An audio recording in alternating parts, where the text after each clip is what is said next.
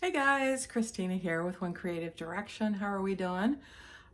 We are going to do a video in my living room today. So I see a lot of people asking about, how to store their art, how to transport their art, etc. So I'm going to show you how I do it. And, maybe you can, adjust it for, what suits you. But this is what works for me. I keep my art in these containers in between shows in my spare bedroom, but I just had a show, so I just brought it in the living room. So I thought it'd be easier to do it in here, kind of show you how I do it. So keep in mind it's how I do it, and yeah, hopefully this helps somebody. So let's get down to business. Okay, I'll show you a few containers here. This is my coaster container that I made up, and it's essentially it's not using the same poster board that I show in between each of my paintings. This is same thickness of poster board, but it's got like a coating on, like a protective coating on the outside of it. So it's a little more durable than just the paper poster board at Dollar Tree. I actually purchased this poster board at Walmart. And when I go over to this other container, I'll show you a piece of that. But basically I just dimensioned it all out for what I needed. I do a lot of these coaster sets. So most of the squares are, so those slide out really easy. And then you can see I have the ceramic square and hex coasters along the side there. And let me tell you how much faster it is for me to unpack my coasters now that I have this container. It used to take me forever because I would have each one of them individually wrapped so they didn't scrape against each other when I was transporting. And now I just pop them out, and basically under 2 or 3 minutes, they're all out of here. So really improved not only the transportation, but the packing and the unpacking, because I can pack this up just as fast as I can unpack it. And it's essentially just one of those under bed storage on wheels. I already had this one here, so I just thought, well, I'm just going to use this. So yeah, and then again, basically just glued some fleece material around the edge to protect it. I try to protect everything from scratching, rubbing, any kind of abrasiveness. So yeah, there's that one. I'll take you over here and show you the poster board, and then one other container. So yeah, this is the poster board. I got it from Walmart. I think I cut this small piece off of here, but it's got grid lines on it. I don't know if you can see that, but it's got little grid lines. It does make it a lot easier to cut it. But yeah, you can see the protective coating on that. So this one's kind of a mess, so don't pay too much attention to it, but you can see that I basically cut out a bunch of sections, and they're all a little bit differently sized. You can see this one has a few more sections in it.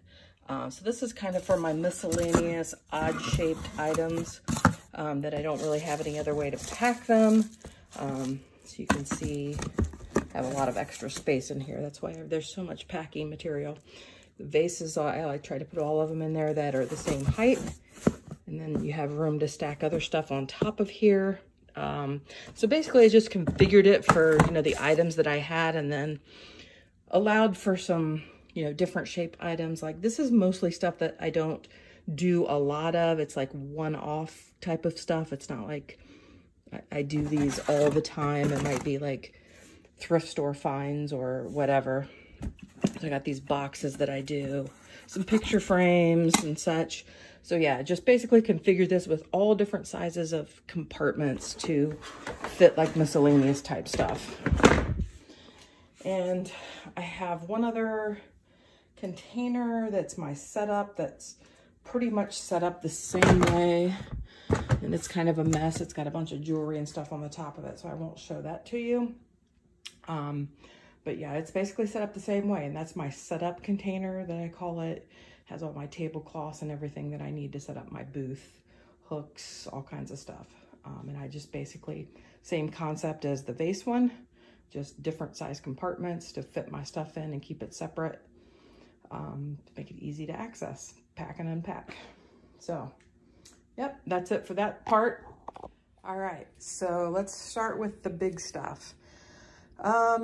Currently, the biggest paintings I have are 24 by 36, and I have 2 of them. And I'll show you how I transport those if I take them with me when I go, but I'll show you that towards the end of the video. But everything else smaller than those 2 fit in here. And honestly, those I think will fit in here. This is more than 24 inches wide, but it's too tall to fit into the back of my SUV. So I have to put them, I basically just lay those on top. So these black containers with yellow lids, you can get them pretty much anywhere. Costco, Sam's Club, all of the home improvement stores have them. But I've found that Costco and Sam's Club are probably the cheapest. And these are nice and deep, wide. So I find that they work better. Now I did purchase one that was longer than this, but I took it back. It didn't really work very well. So let's get started. So what I do is, I do a lot of wood, canvases, various surfaces. So for most of my art, I put them back to back. So even though I finished the back, so you can see these 2 crosses, they're finished, I will put those back to back. And I try to make sure that my hanging hardware is not rubbing against the one that I'm putting it back to back against. So you can see those 2 are in there back to back, and I basically take poster board, the thick corrugated poster board that you can get from Dollar Tree. Maybe there's someplace else cheaper. But basically it doesn't matter white or black, but it's the thick corrugated. It's not the thin sheets of poster board. So I buy those and I cut them into sizes.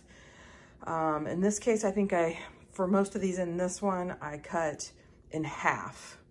And then I basically just take, I had a ton of fleece here that I was planning on making blankets with, and it sat here for years. So I just basically cut it and glued it to the poster board. It's really nice. It doesn't leave any fuzz on your artwork, and it protects it. It's super soft. It doesn't leave marks if you're resining or coating it. So I basically just have one in between. If I can put the paintings back to back, I do that. You can see these are the same size. I put them back to back. So yeah, you can see how everything is just kind of separated in here. And I try to keep my hanging hardware, you can see, out of the way. If you don't put hardware on yours before you sell it, yeah, you don't have to worry about that. So here's another one. This is, sorry about that, folks. I'm trying to hold the camera and film. So this is basically what I call 12 inch or smaller. So same concept, you know, I try to put the same sizes back to back, have a divider in between each set of paintings. I have some wood rounds here that are 12 inches. I have those back to back. So yeah, so you can get the concept. I did sell quite a few, so I have a lot of extras in the end there. But yeah, you can see how nicely they don't touch each other. To me, there's no harm in putting them back to back. If you have a reason why you wouldn't want to do that, then you would just have more dividers and probably be able to get less in here because the dividers take up space as well. So those are my 12 inch or smaller. I do a lot of wood rounds, and I had gotten this container, this round container. It fits up to 18 inch rounds, and I just basically same concept, just stacked on top of each other instead of side by side, standing on their sides. So yeah, we just divider in between each one. I make sure I put face to face and back to back, just like in the other containers. And let me pause this for a minute and we'll go over and I'll show you the large ones. Okay, so here's the 2 large paintings I mentioned. So basically same concept. On this one, I'm just wrapping it completely in fleece on the front and then tucking it, the edges in the back side here, and then just laying this back to back, same as all the others. And then I just lay this flat with this painting here up on top of all my other containers in my vehicle, and they don't get damaged that way. So that's all for this video. It's kind of a quickie just to go over, you know, some ideas. So real simple. You don't have to use fleece, and you don't have to use poster board. Those are just things that, it was the most inexpensive for me. I had the fleece here, so I didn't have to buy anything. You could use something else that's not abrasive. Just keep that in mind, that you don't want something that's going to, scrape against your paintings, especially if you're using a top coat, especially resin. I use Bright Tone, so it's similar. You don't want things, you know, scratching against it. Don't leave a mark on your artwork. And you definitely don't want to place bubble wrap directly against anything that you've top coated.